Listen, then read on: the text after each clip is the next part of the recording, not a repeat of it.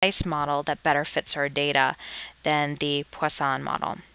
Now, just to close, what you really want to do at the beginning, as a matter of fact, to kind of check this out, is looking at the actual distributions of the data. So if we go in and we take a look at the baseline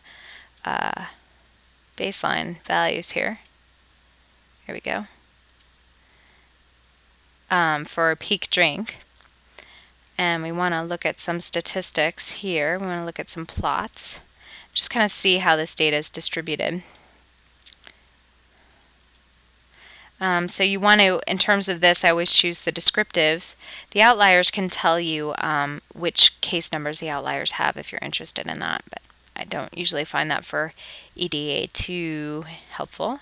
For descriptive, you can take off the stem and leaf. That's pretty old school. That was before computers could really make pictures efficiently, but the histogram and the normality plots with tests will help you really be able to assess how normally distributed your data are. Now, I already happen to know that these data weren't normally distributed, so that kind of helped me out. I'm going to say OK now. And when we run this test, what you're going to see is a few things about this data. Technically, what we want to have is that for Poisson, as I mentioned before, the mean and the variance should be equal. That's the assumption of a Poisson distribution. So you can see here, with the variance being about 5 times the mean, or actually about 4 times the mean, you can see that this is probably one of the reasons the model was a little over-dispersed, so the variance was larger than the mean, so the range of data values was larger than would be expected with a Poisson distribution. You can kind of already see there why the negative binomial model, which is good for overly dispersed Poisson data, actually fit better, because it can take a variance that's greater than the mean. In fact, that's what the model is for. Particularly in this. So we already see this model is not normally distributed according to the Kolmogorov, Smirnov, and Shapiro-Wilk tests.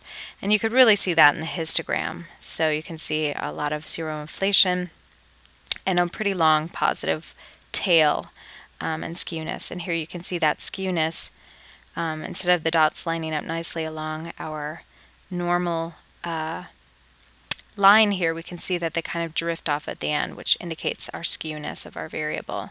And you can see that again in the detrended plot. So instead of having sort of a cloud of data points, we have a clear line that pulls up away from the normally distributed line that we would expect. And that's also shown here in the box and whiskers plot.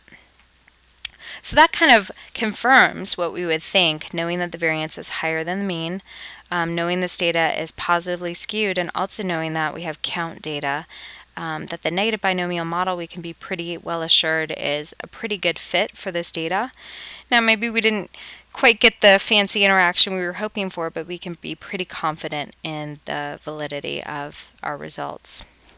So thank you very much. I enjoyed working with you today, and I hope you join me again.